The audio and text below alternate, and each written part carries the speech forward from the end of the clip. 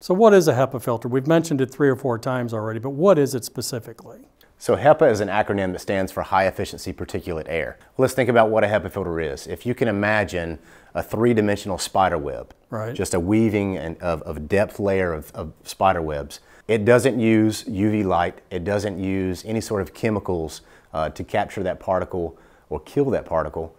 It uses mechanical filtration. That mechanical filtration is solid state. It's going to be there forever. So there's no moving parts. That's it. There's no moving parts. The only thing that's moving is the air through that filter. So high efficiency particulate filters are by definition a minimum H13. That's the designator for it. And that means that it's 99.95% at a minimum efficiency at MPPS. That's the low end. That is the minimum definition for a HEPA filter. And what's the high end on a product like this or something that you put in your house? So HEPA filters go to a very high range of efficiencies. So they can go to 99.9995% efficient. Some of that stuff that's used in your biological containment facilities, pharmaceutical research facilities. But what we're looking for at a minimum when it comes to an air purifier is an H14, and that's 99.995% efficient at MPPS. What is MPPS? I'm not heard. What does that mean? That stands for most penetrating particle size. So if you think about what a filter does, it captures particles. And it captures particles in a variety of sizes. So down from 0.1 microns and smaller, all the way up to 10 microns and larger. So what we're looking at is the definition of a HEPA filter, and that is defined as what is the efficiency of that filter at its most penetrating particle size. And that particle size range is around 0.1 to 0.2 microns. So that's the particle that's most likely to get through, but it's even, 99.995. That's just a tiny fraction of the most penetrating particle gets through, but larger particles are captured at virtually 100%. I guess you really can't say 100%, but close to 100% as possible. So pretty much anything smaller than the MPPS particle size is captured nearly 100%. And pretty much anything larger than MPPS is captured at 100%.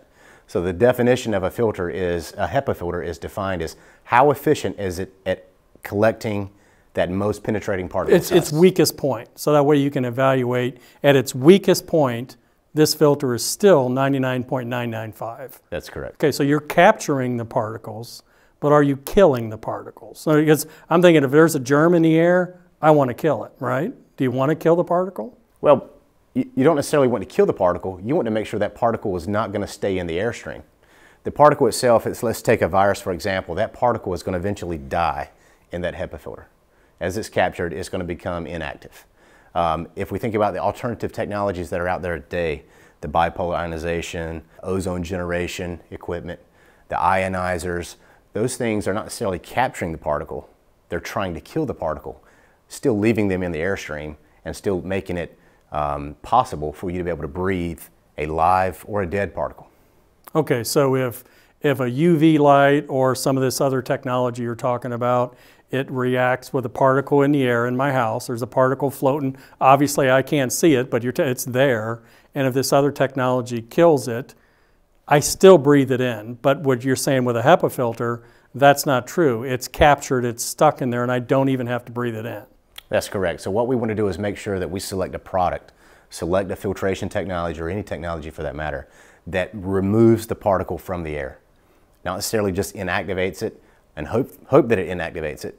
We want to remove it from the air so we don't have to breathe in either a living or a dead microorganism.